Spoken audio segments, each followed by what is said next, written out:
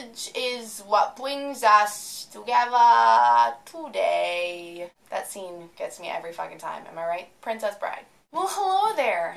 I want to talk about real relationship rites of passage. When one is thinking about relationships and how relationships grow and develop, one probably thinks of a number of different rites of passage that two people have to go through together in order to kind of get to a place where they're like, yeah, we're together officially. You start out just dating, and then before you know it, you're like using somebody else's toothbrush, and that's pretty gross. But how did you get there? That doesn't just happen overnight. There's a lot of weird, awkward stuff that you have to get through in order to get to that place. Not that like frou-frou, first time he meets your parents, first time you hang out with his friends, first time you guys go on vacation together stuff. I'm talking about like the nitty-gritty, gross, weird, awkward stuff that real relationships are built on. The first time that you get stupid, bad, stupid, gross, pukey drunk with your significant other.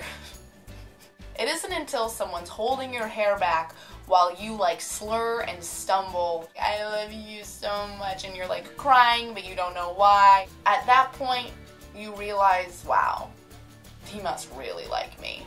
Yay! The first time that you wake up in the morning next to him and you have just drooled everywhere. It's like on the pillows, on the sheets, it's on him, you've got like a little like dried up drool puddle here. Oh my god, I'm a disgusting human being, please still love me. At least that means that you're getting a good night's sleep though. That means you're having like a really deep, safe, comfy slumber with that person. That's a good thing, right? Yeah, that's good.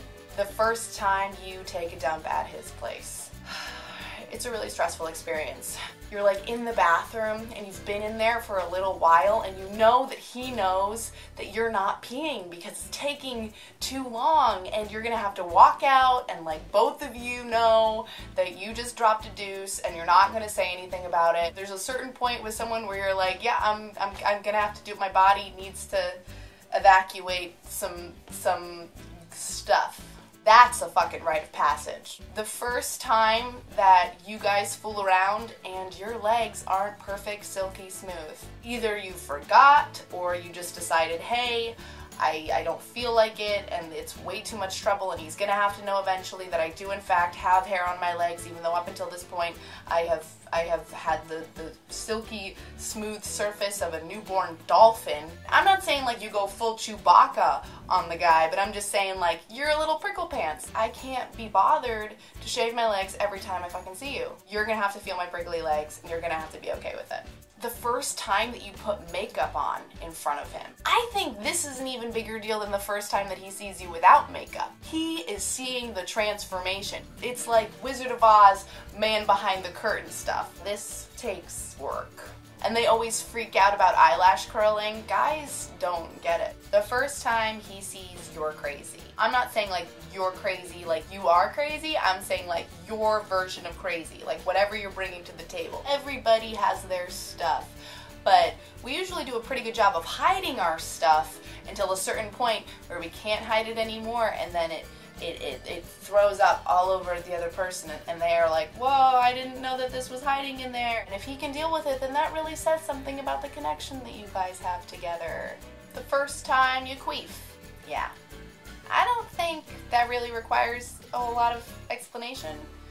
Falling in love is like a weird, awkward obstacle course that you need to get through together, and then when you get to the other side, you're like, I guess we're in love now because you've seen all of my gross, ugly, dirty parts and you seem to still like me. If you're single, aren't you glad that you don't have to go through all of this weird, awkward stuff with another human being? Thanks for tuning in. You know the drill. You know what's coming next. I'll see ya!